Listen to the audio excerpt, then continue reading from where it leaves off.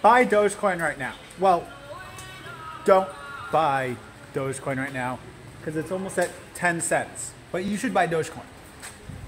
Hanoi around the New Year or around the Lunar New Year is quite a ghost town. Now, you guys have found out that I'm a crypto trader when you guys see the apps on my phone.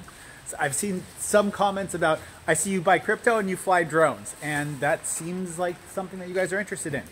I have been buying and selling cryptocurrency now since like 2018, 2017, right when Bitcoin took the huge jump, and I have had money in it for a while. I'm not a crypto expert, but I did buy Dogecoin when it was under 3 cents, and right now it's hovering at around 8 or 9 cents, which is why you shouldn't buy it. But if you guys want to give me one Dogecoin because you like my channel, I'll have my wallet for Dogecoin in the description down below. Now, maybe one of the #1 reasons that people have been wondering about Dogecoin and cryptocurrency in general lately is that Bitcoin is about to go ahead and reach the $50,000 mark. And on top of that, Elon Musk said that Bitcoin will be an accepted currency for people that want to buy Teslas in the future. Now, it's needless to say that investing in cryptocurrency can be quite a risky thing to do. And it's something that, honestly, if you're going to invest money into cryptocurrency without doing a ton of research, you should essentially think of it as money down the drain. That being said, there are places that you can find value, and there are things that are going to inherently continue to rise in value. Now, before you can go ahead and start buying and selling, or I should say trading crypto, you need to get your fiat currency into the market. There's quite a few ways to get fiat currency into the crypto market.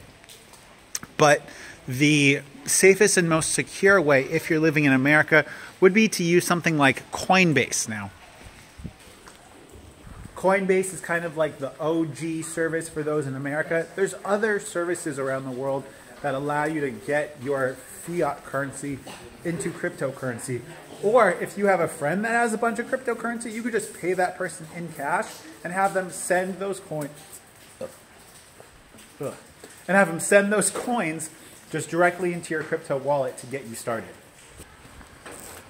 It's a cool little temple, and the lady just came to open up as I was walking by filming.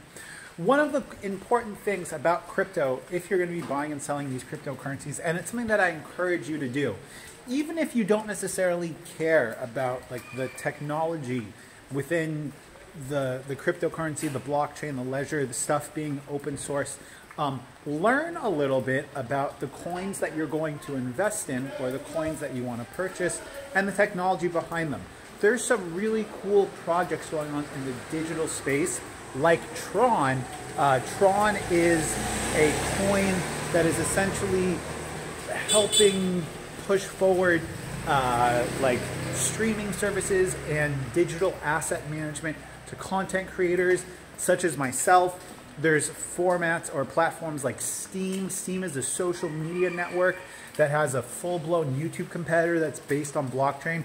And you can actually earn cryptocurrency from using the social media service. It's a social media service I've been using for years, but have never really talked about much. And what I mean by that is that cryptocurrency is an asset. It's a it's a unit of exchange that more and more I think tech companies are going to be embracing.